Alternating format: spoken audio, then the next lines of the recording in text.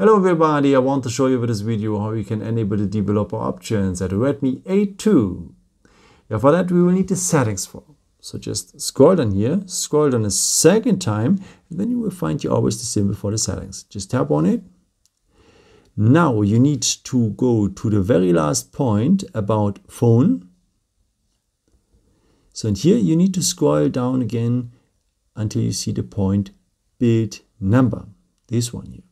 Okay, we have to tap this build number now for 7 times.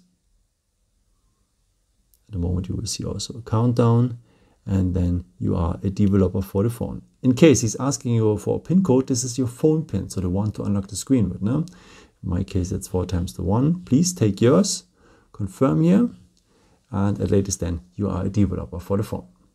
Okay, but where are the developer options now? For that, go back one step so that you're back in the general settings. Then you need to go on the point system.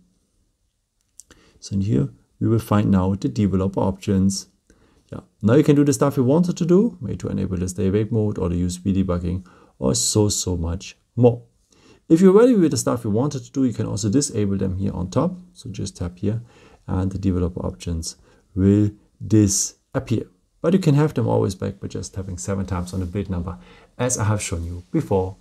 I hope I could help you with this video and answer your question. And I hope you enjoyed this video. And if you want, you can leave me a nice comment or give me a thumbs up. That would be very helpful for more videos. Thank you so much for. And I've created also some other videos if you're interested in, or you can also subscribe me if you haven't done it before. Thank you so much for your support, and maybe the next time. Ciao.